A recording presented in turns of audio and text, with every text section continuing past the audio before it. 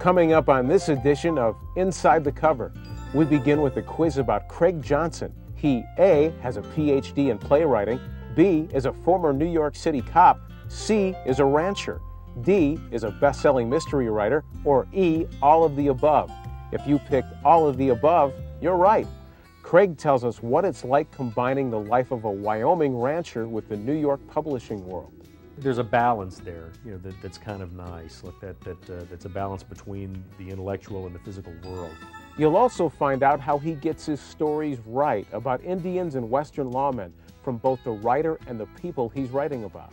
I said, you know, you got it right with the Western sheriff. You did get that right, but there is something deeper behind this book.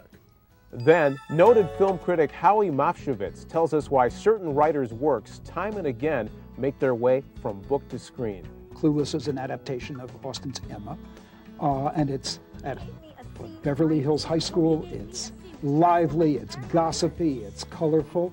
It's a wonderful updating.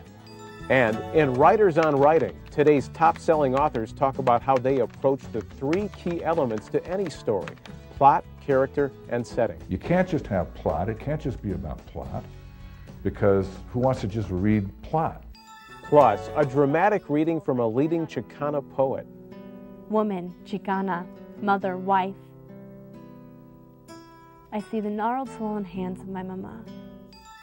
Do you know what contemporary writer wrote this poem? Hi, I'm Brett Saunders. Stick around and you'll find out on this edition of Inside the Cover.